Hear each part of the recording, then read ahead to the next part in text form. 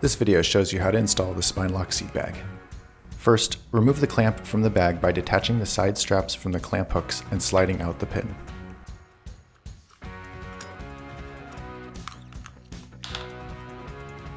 Rotate the upper arms of the clamp 90 degrees downward. It might be helpful to slightly tighten the bolts so there's less to tighten once they're on the saddle. With the hook part of the clamp facing the front of the saddle, position the clamp on the saddle rails. Rotate the upper arms of the clamp 90 degrees over the saddle rails. While installing, be sure that the clamp stays perpendicular to the seat post. If not, the bag will be skewed to one side or the other.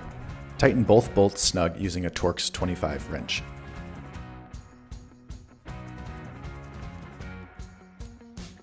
With the clamp installed, it should look like this.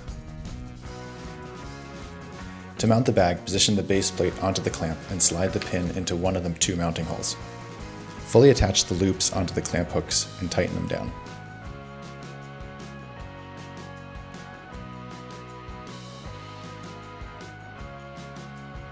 Wrap the front Velcro strap through the aluminum loop and back around the seat post.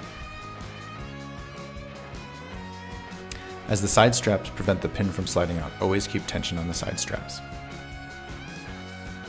Enjoy the bag, and thanks for watching.